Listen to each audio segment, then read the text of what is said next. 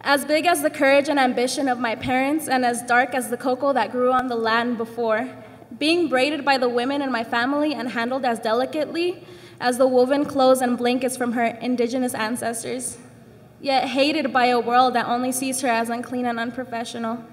She hears, she listens to the comments, all of your comments, but she still decides to bounce and shimmer like the giant waves of the Pacific crashing ashore.